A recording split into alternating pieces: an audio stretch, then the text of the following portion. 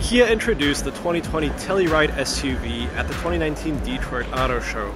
Kia named the Telluride after a city in Colorado. We can't tell you why, but it's probably because Telluride has more of a ring to it than Grand Junction. We know it's not a space issue though. There would have been plenty of room to write Grand Junction on the hood. You can even write the zip code. That's because the Telluride is the biggest car ever to wear the Kia badge. Inside, the Telluride reflects Kia's upmarket ambitions.